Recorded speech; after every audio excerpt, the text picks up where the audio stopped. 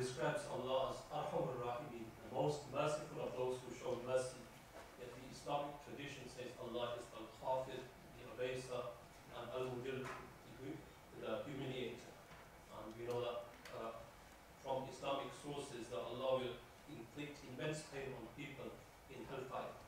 So the argument could be made that it is irrational that Allah is Arhamur Rahimin and Al-Khafid and Al-Mudil at the same time, as it's conflicting. And there's an ex-Muslim on YouTube recently posed a question to you.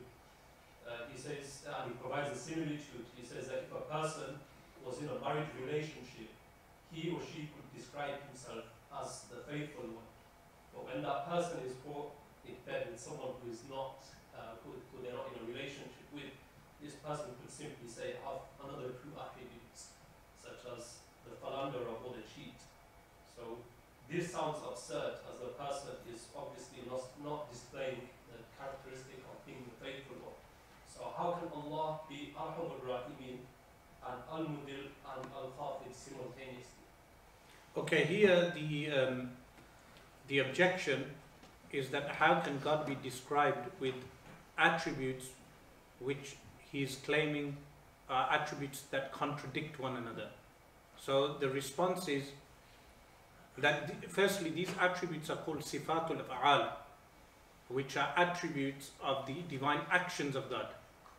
Attributes of the divine actions. So you can have a man, to give you a worldly example, even though Walillahi al-mathalul a'la, you can have a man who has the attribute of being peaceful and calm, but at the same time at moments he can be angry. I mean, there's no contradiction in action, in the sense that these are attributes of the individual.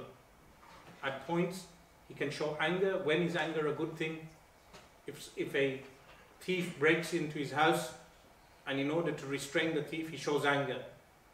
When is calmness good? When he is giving a judgment, meaning that is a good attribute to have. So when we ascribe all these attributes to God in the Quran, Arhamur Rahimin, the most merciful of those who are merciful, but at the same time within the Quran he has other attributes. What does this entail? The conclusion, the summary of the answer is those attributes, the effect of those attributes is shown to those whom he wills. Meaning, when he says he is Arhamur Rahimin, the most merciful and merciful, that would mean that he shows mercy to those whom he wills. Who does he will to show that mercy to?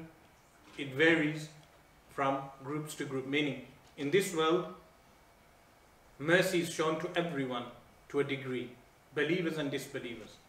But God has told us in the Quran that if there are groups of people that the message of Islam has reached, and after comprehending the message they refuse, they will be punished.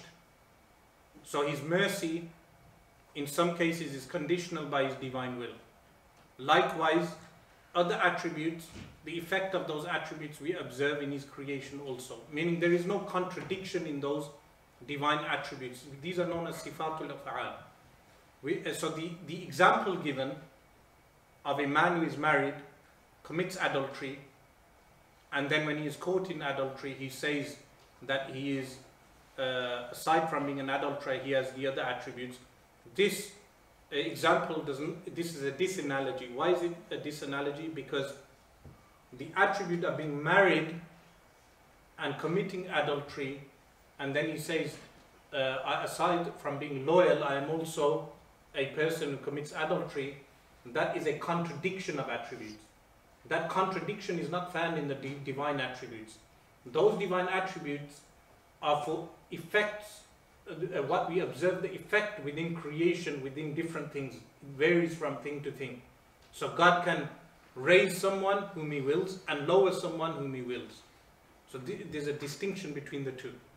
So is Arhamur Rahimin exclusive to the pious believers in the next life? In the next life, it's exclusive to believers, as well as specific groups that are mentioned. Meaning people, children for instance, who are not believers, or people who the message of Islam never reached. So there is no contradiction as the person is claiming. But the objection, that objection that you refer to started with the person making an objection as to why did God create people in the first place if he knew they will go to hell. And I responded to that by saying he conferred upon them a favor of life, intellect and free will. Life, intellect and free will is a greater gift than non-existence.